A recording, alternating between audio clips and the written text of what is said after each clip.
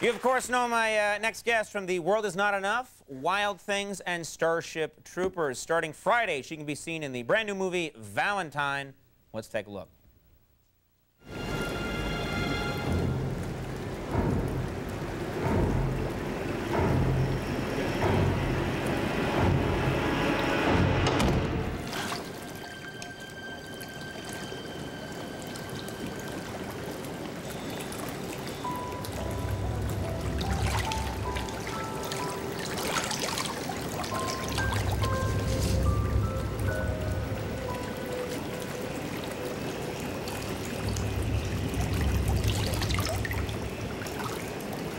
Hello? Hello? Does someone want to be my Valentine? Please welcome the beautiful Denise Richards.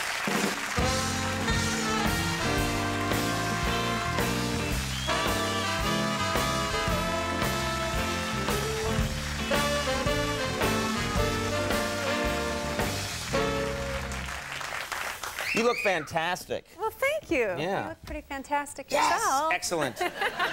Such a ploy to get you to say that, but no one's buying it.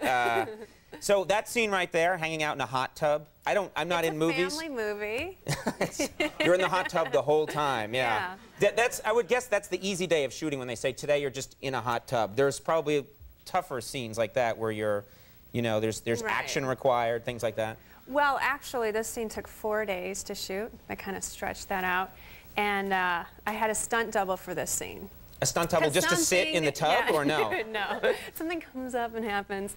But I think Vancouver has a shortage of stunt women up there. That's where you were shooting it? We were shooting up in Vancouver, and they had to find my stunt double at a strip bar. So she was a stripper, which I found very odd. How did you feel about that? Did you feel complimented? Did you feel like the only person who can find who's closest to you is this stripper right here? I mean, I was flattered that they, you know, went and searched for, you know, the perfect stunt double. I would want my body double if I ever did a movie to be completely physically unlike me. Like, just like shots of me like, I better take off my shirt, and then just, and then cut to my face. You like my body? Like. It's not a body double, it's a stunt double. Stunt double, yeah. right. So did she have, you know, rough things to do? She had a very rough thing to do, and the poor girl ended up kind of splitting her head open and getting stitches. But she wasn't even a stunt double. They just found someone that looked like you and then threw her around? Threw her around. That's terrible. I know. You look kind of like her. Bang! Yeah. You're supposed to be trained. That's insane. I know. Now, when you look at yourself on the big screen, when you go in, I mean, we're looking at it on a small screen here, but when you see yourself blown up 30 feet, 40 feet high in a big movie, do you look at yourself differently? Do you see things about yourself? Yeah. I mean, everyone else would say, oh my God, she's a perfect, beautiful woman. Do you see things that you're not happy with? Yeah, my eyebrows are like 9 feet high. They're big in real life, too. You've got impressive eyebrows. I wouldn't say. This is... You know what? If you and Peter Gallagher had a child, it would just be an eyebrow. Be walking around. How are you? Nice to see you. We would name our child Eyebrow. Eyebrow. Have you met him? He's got crazy eyebrows. No, but someone told me that we look like brother and sister, and someone has told him the same thing. He can pick things up with his eyebrows. I swear to God, he can signal if he's lost and help me, you know. Yeah.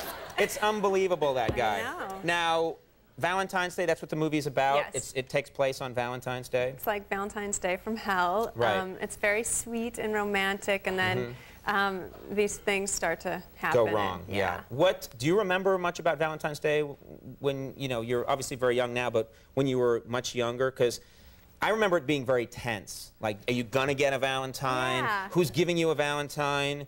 You know, are you gonna get a mean Valentine? Oh yeah, I remember it well. But do you remember stuff like that? I do. Do you remember your first kiss? Do you remember that? Yeah, I remember my first kiss. 6th grade. Oh, that's good. Mine was in 1989. So you were in 6th grade. It was a cousin, yeah. Had to do what you could, you know.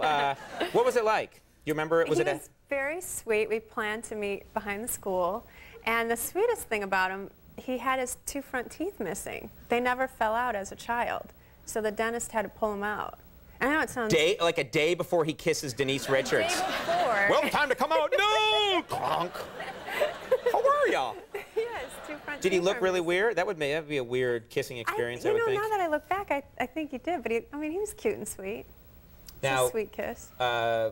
You know, you were on our show last year when we were in Los Angeles. Yeah. You've done so well. You're a big star now. Do you notice it? Do you feel any different? Do you still get starstruck by people? Are there still people that you see walking down the street and you're like, in present company excluded, where you're like, such an ass? No.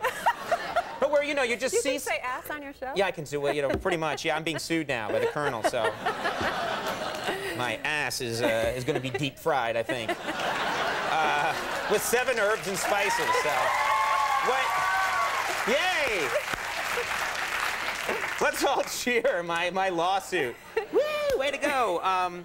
But are there people that you see and you still get starstruck? Like who? I flew out Friday night from LA here and saw Tom Brokaw on the flight. So I was very excited. And I was too nervous and embarrassed to go up to him and ask for his autograph, and he was really sweet, helped me with my luggage. And he helped you with your luggage, yeah. I bet he did. You were like, no, I checked my luggage. That's all right, let me help you anyway. I'm Tom Brokaw. Oh, that dog. Yeah, I bet he helped you. I could have 9 bags at the airport. Help yourself, creep.